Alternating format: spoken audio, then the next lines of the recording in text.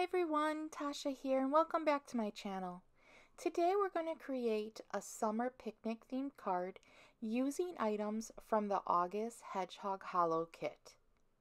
I'm going to be using a piece of pattern paper from the At the Picnic paper collection, and I decided to go with this blue plaid design to go with the picnic theme.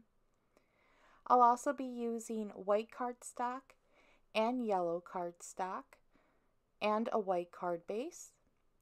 The stamp sets I'm going to be using is Hot Off the Grill, which is included in this kit, along with the larger Grillin and Chillin set. This one's really fun because it has so many different images and it also includes sentiments. Lastly, I'll also be using some ephemera from the Picnic Time ephemera set, and I'm using this little grill along with two other pieces.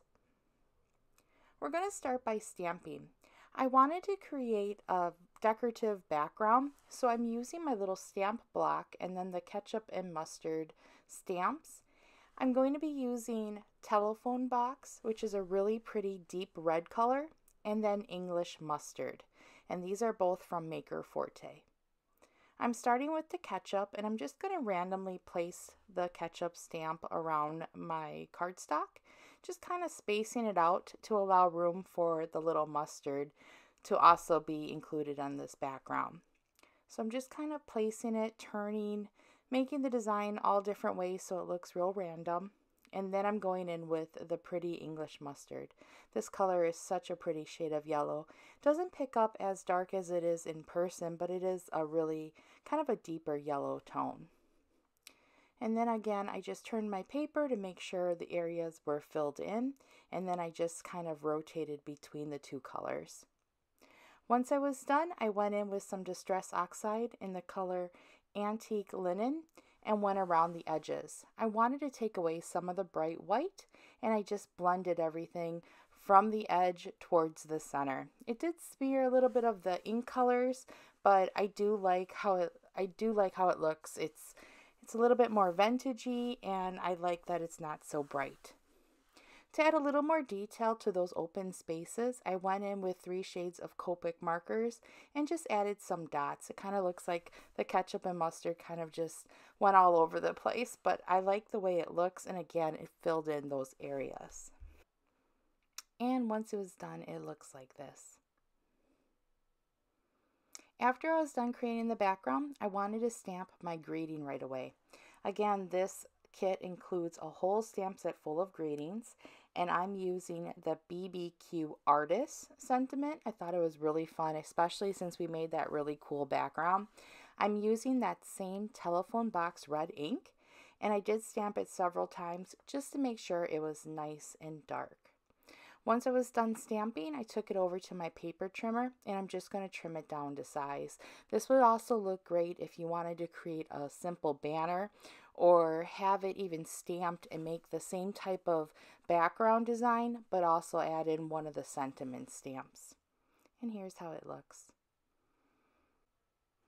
Now it's time to assemble our card. These cards are super quick to make, and the best part is you can make a whole bunch at one time. I'm using some glue runner to attach that cool background card we created to a yellow piece of cardstock. Then I'm going to attach the plaid pattern paper to the coordinating yellow cardstock. This way both of those layers that I matted our patterns onto coordinate with each other. After that, I'm going to attach the card directly to a white heavyweight card base. And the paper for the white card base is from Maker Forte. It's really nice because it's bright white and it's really sturdy. Next, to attach that center card, I'm using some foam tape. You could also just glue it directly onto that plaid paper, or you could cut extra cardstock layers to get the same look. Now I'm just going to position it right in the center. This time it was pretty easy to do the layering since those that plaid pattern has the lines. You can line it up. To attach my little ephemera piece, I'm using again some foam tape, and I'm just going to attach the grill directly to the center of the card. I love that there's such a nice variety of pieces to choose from, so that this way when you make your cards, each one looks different. Once I have that in place, I decided to add this little spatula, or grill spatula, and I'm just kind of positioning it. Then I'm using the same glue runner to attach the spatula, and then the mustard. I wanted to kind of stick with that ketchup and mustard grill theme. Lastly, I'm using the same glue runner, and I'm just going to attach my little grating to the bottom of the card.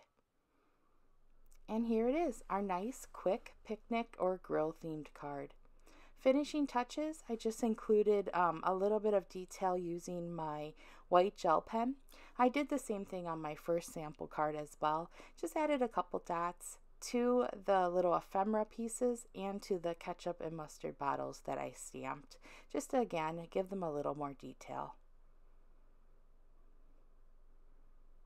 And here's just a close-up of the completed card, and here is my sample card.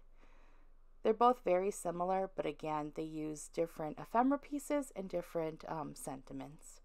I hope you enjoyed today's project, and all of the details will be listed below.